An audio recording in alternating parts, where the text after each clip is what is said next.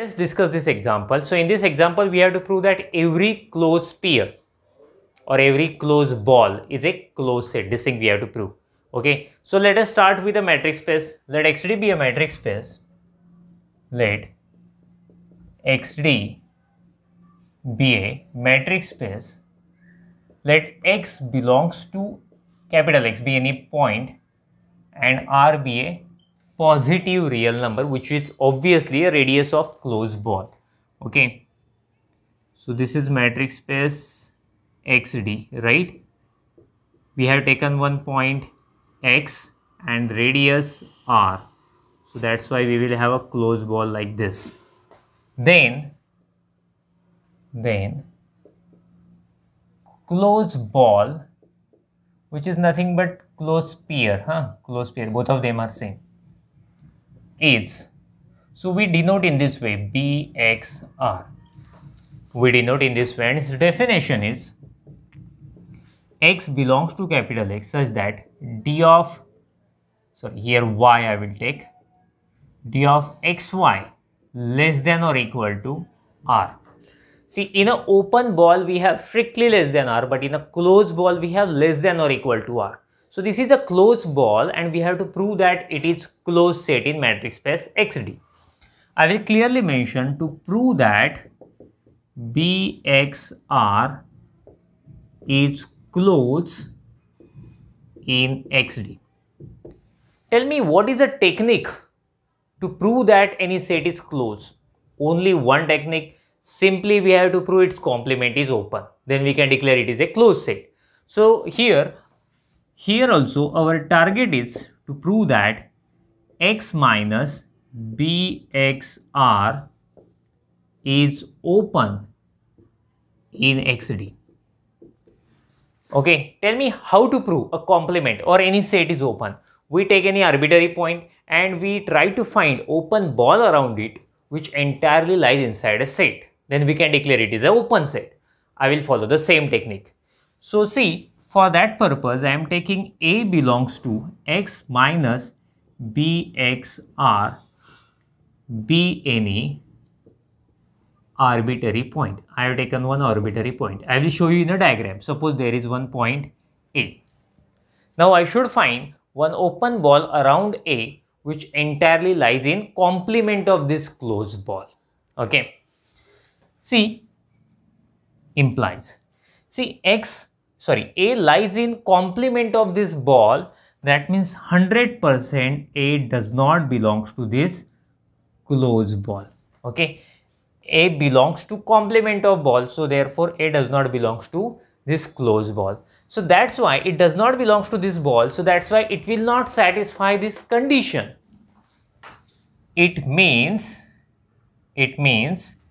distance of X and A is greater than R.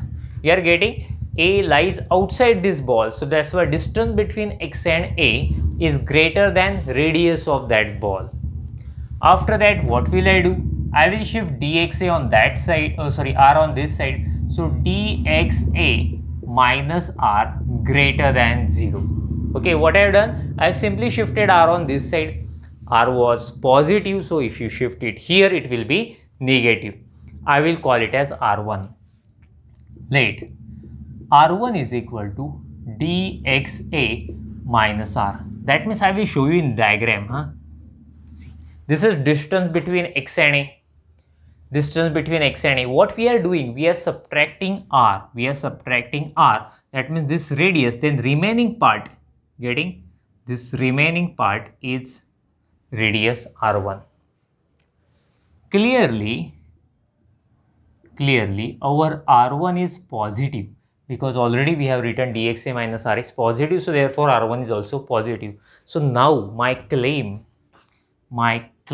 is open ball with center A, radius R1 is subset of X minus BXR. What it means? That means this open ball with center A and radius R, this open ball with center A and radius R1 entirely lies in complement of bxr. Complement, that means in remaining part of bxr.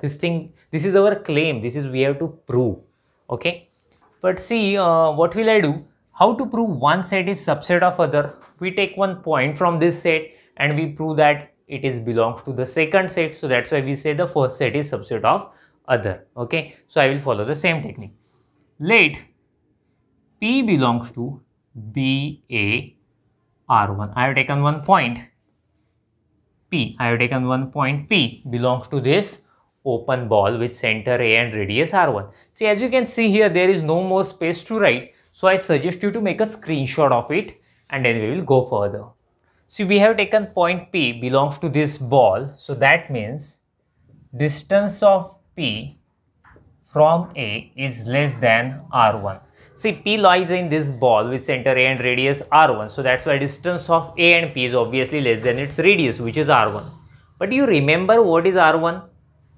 Yeah, you remember na R1, definition of R1 is dxa minus r. I had shown here in a diagram also, getting na? So R1 means what? Distance between x and A minus this radius r. So we get a R1. This is our R1.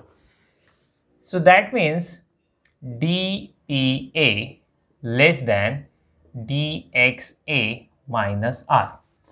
Now what will I do? I am shifting this r on this side. R is negative. If you shift it here, it will be positive, and I am shifting this term to that side. So therefore what will happen? It will be positive, and if you shift this dpa on that side, it will be negative dpa. So very important statement, inequality we have got. So I am calling it as star, inequality number star. Okay, see, you remember triangle inequality. We have already studied at the beginning of this subject, getting? So by triangle inequality, I can write by triangle inequality. What can I write by triangle inequality? Let me write that thing. Set dxa less than or equal to dxp plus dpa. Distance between x and A is less than or equal to distance between x and P plus distance between P and A. So this is a triangle inequality. For any three points you can use it. Okay. After that, what will I do? I will try to bring this term here. Okay. I am trying to bring this term here. dxa we have, yes.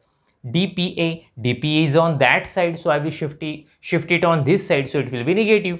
So therefore dxa minus dpa will be less than or equal to dxp. This is inequality number double star. So your guessing is correct. My target is to use star and double star simultaneously. Getting? See, dr is less than dxa minus dpa. dxa minus dpa less than or equal to dxp. So if I combine these two, what will I get? From, so let me remove this part. Okay, it is not required now. Okay, from star and double star, what we will get from star and double star? R less than this one, and this one is less than A less than B, B less than C. So obviously A less than C. So this is dxp. Getting? That means distance of x and p is greater than radius. Getting? So therefore this p does not belongs to this closed ball having center x and radius r. See, p does not lie in a ball. That means p lies in its complement. Okay, suppose I am not present, I'm not in Maharashtra. So obviously I am outside the Maharashtra. So same thing, I'm lying in the complement of Maharashtra. So same thing is here. So if I say P does not belongs to this ball, that means 101% P is lying in a complement of that ball. See, so therefore P belongs to X minus BXR. Okay, so basically, just a minute, I'm concluding now. Basically, we had taken point P from a ball with center A and radius R1, and finally we proved P belongs to X minus BXR. P belongs to this ball implies P belongs to that set. That means 101% we can say Therefore, this ball, open ball, with center A and radius R1, subset of x minus bxr. Getting? So see, but the point A was arbitrary point. So that means this is true for each point A of this set. So therefore, we can declare it is a open set. X minus bxr is open. So if complement is open, you can say the set bxr is a closed set. So that's why we can say every closed ball or every closed sphere is a closed set. So we will write all these things. So make a screenshot of it, then we'll go further.